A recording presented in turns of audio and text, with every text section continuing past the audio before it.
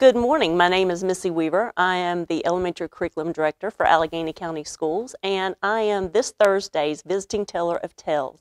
And I'm going to tell you a great adventurous story about a dog and a little boy. Have you ever wondered where dogs go at night and what they do? Well, this little boy in this story has reason to believe that there's something funny going on. He's ready to find out what it is. Let's join and see what his little dog does every night. This story is one of my favorite stories, The Night I Followed the Dog, illustrator and author by Nina Ladden. The publisher of this book is Chronicles Book of San Francisco. I have a dog. Nothing exotic or special, just an ordinary dog. In fact, I always thought that he was kind of a boring dog. He can fetch, he can roll over, shake hands, but mostly he just sleeps and eats.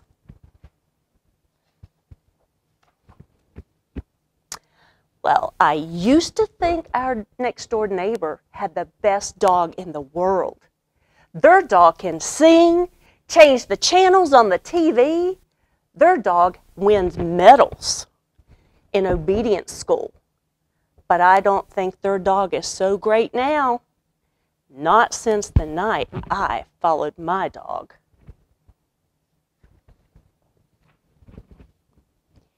Every night, I let my dog out, and he runs off into the darkness with his tail wagging. The next morning, I let him in, and he heads straight to the food bowl. But one morning, I knew something was funny when I opened the door just a little bit earlier than usual, and I saw my dog jump out of a limousine wearing a tuxedo.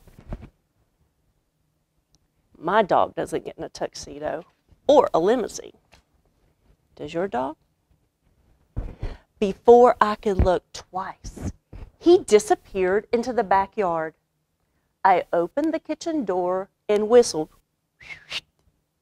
When he came into the house, he was the same as always, hungry.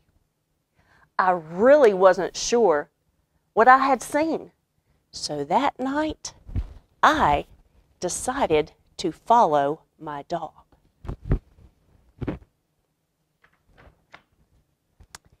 I wore dark clothing.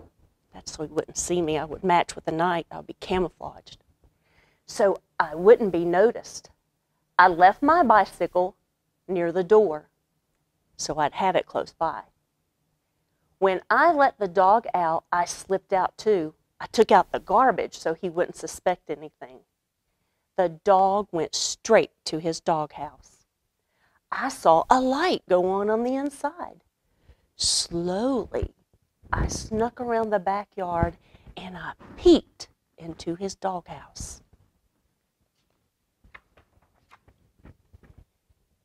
This was not the doghouse that I have helped to build. Inside, there was a living room, a bathroom, and a huge closet of fancy clothes. The dog was in his bathroom. He was wearing a tuxedo and fumbling around with his bow tie.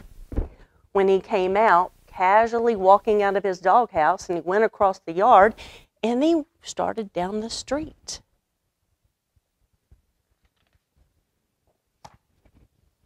I grabbed my bicycle and I followed him. 2 blocks later, I saw a limousine. It pulled over. The dog got in the car, and the car took off. I started pedaling faster and faster. The car headed across town. I thought I'd lose him, but luckily, there were a few stoplights. And on the back of the tag, I don't know if you can see, it says K9 on the license plate. That means dog. Actually, a police dog. After a while, I found myself in a part of town that I had never seen before. The buildings all seemed to be empty, and it was very quiet. The limousine stopped. I hid, and I watched my dog get out. He disappeared into a building, and the limousine pulled away.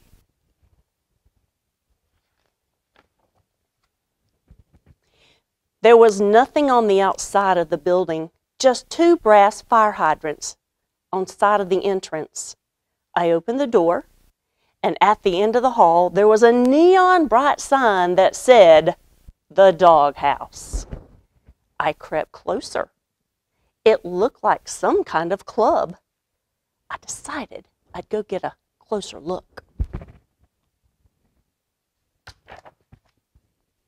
The moment I opened the door, 2 mean-looking bulldogs appeared and said, "You cannot come in here." Well, I didn't know what to say, so I said, but I thought I saw my dog come in here. Just then, my dog walked over and said, "It's okay, boys, he's with me." The bulldog said, "Sure, boss. Yes, sir, boss. Whatever you say, boss." They do look mean, don't they? And here is his dog. For a minute, that seemed like forever. I waited. Then my dog said, "I knew you would eventually find out." Well, now you know. This is my place. I looked around. Finally, I said, What is this place?" My dog said, This is a place where dogs come after a hard day. This is a place where we can relax. It's a place where we can talk about our problems with the mailman or the problems with the poodle next door. See all the sofas? We can sit on the sofas here. We can get treats without having to lay down, roll over, or play dead. And if we want to chew on a shoe or chase our tail, no one's to stop us. We have no masters here, no leashes, and no rolled up newspapers. This is a place where dogs can be dogs.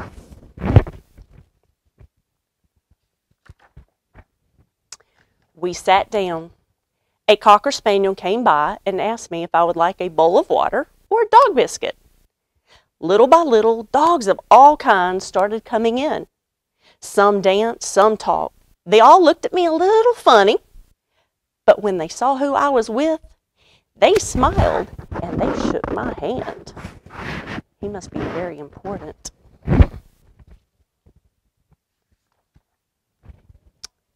At one point, my dog waved to an African with a camera. She came over to our table and took a picture of us together.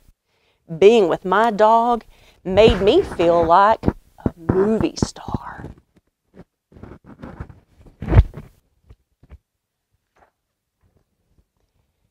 Just when I was really starting to enjoy myself, I looked at my watch. I told my dog I had to leave or I'd get in big trouble. He nodded. I think he was about to say something, but a glamorous greyhound came over and whisked his paw, and they went to the dance floor. As he was getting up, he tossed the photo of us. Then he bowed and slightly disappeared into the crowd.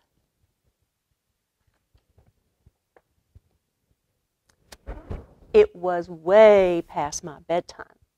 As I pedaled home into the cool night, I thought to myself, now I'm really going to be in the doghouse. But then again, that might not be so bad. The end. Thank you for listening to my story today, and I hope you enjoyed it. Once again, this is a story coming from Thursday's Visiting Teller of Tales. Thank you, and have a great day.